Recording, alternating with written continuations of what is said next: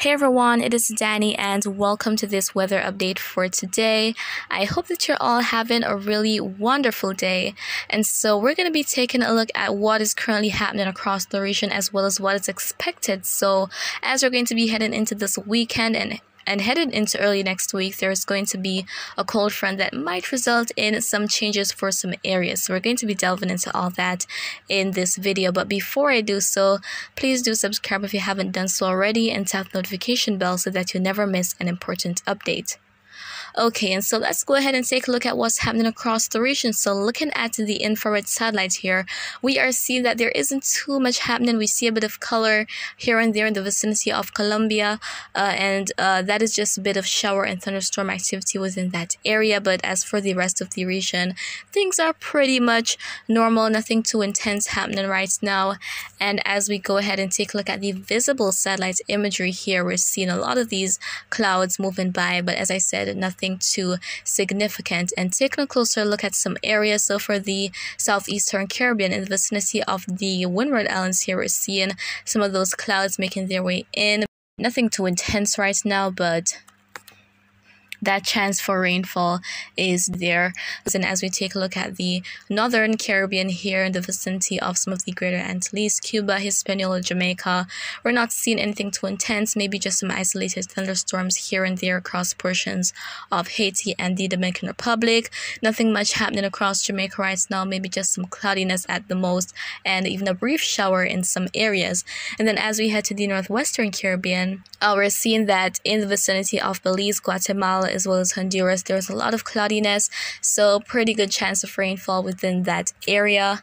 And as I said, nothing intense happening right now across the region. However, as we're going to be heading into this weekend, there's definitely going to be a change. So first, we want to talk about some areas outside the Caribbean right now, and then we're going to be delving into what is expected in terms of that cold front that's going to be making its way down. So this is the GFS simulated infrared satellite. So this is what the satellite could look like as we progress into the next couple of days. And so we're seeing here that as we head to tomorrow, Wednesday, and go into Thursday, we definitely see that possibility of some showers and thunderstorms within the vicinity of Guyana, Suriname, French Guiana. So these areas here could experience increase in rainfall as we're going to be progressing into the next couple of days, as what the GFS model is expected here. So please be on the lookout for that. And of course, extensive periods of heavy rainfall can trigger flash flooding, especially in low-lying areas, guys. So please stay safe. So that is what is on the horizon for you guys down there in portions of northern South America. But returning to the Caribbean, so we're going to be taking a look at what is expected in terms of that front. So this is a temperature anomaly map from the GFS here, and the warmer colors, which is those oranges and reds and even that slight pink shade, that is indicating above normal temperatures. Meanwhile, the cooler colors, or those blues going to those purples, they indicate cooler than normal temperatures. And so let's take a look at what the model is expecting. So there is going to be a storm system developing in the US, and we will be feeling impacts in the form of a cold front. And so as we head to Friday, we see that there isn't too much happening across the Caribbean. Temperatures are pretty much average, which is what those whites represent. However, as we head to Sunday, here the GFS is expecting that we're going to be having that cool air starting to make its way down and starting to affect parts of the northwestern Caribbean, inclusive of Cuba and the Cayman Islands, even over to the Yucatan, and also other areas such as Florida and other parts of the southeastern US and also the Bahamas. Now, as we head to Monday, this is going to be extended across some areas here. So we see Jamaica, even Hispaniola, the Turks and Caicos Islands experiencing those cooler than normal temperatures as we head into the early parts of next week. So this could be a wonderful and well-needed cool down for some areas.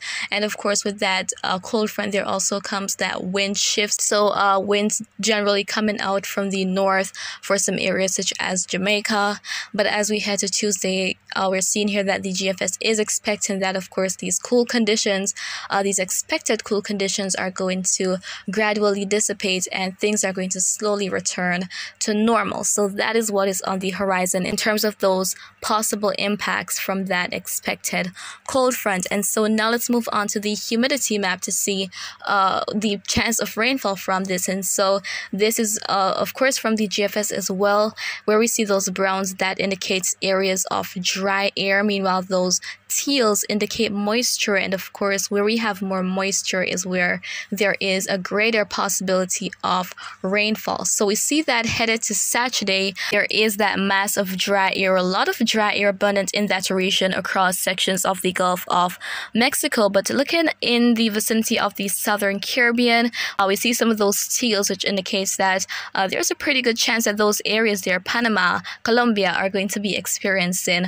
rainfall. And then as we head to next week, going to Monday, all this dry air is definitely going to be accompanying those cool temperatures. So it's not going to be the case, or it's not expected to be the case, where there's going to be that cold front resulting in a lot of moisture, thunderstorms, and those very cool temperatures here, but rather cool, dry conditions. And then as we head a bit pretty far out to next Friday, the 20th, we see here that the GFS is expecting that those dry conditions are going to be pretty much consistent or prominent across the region, not really going away anytime soon. And this is really the dry time going all the way back to March.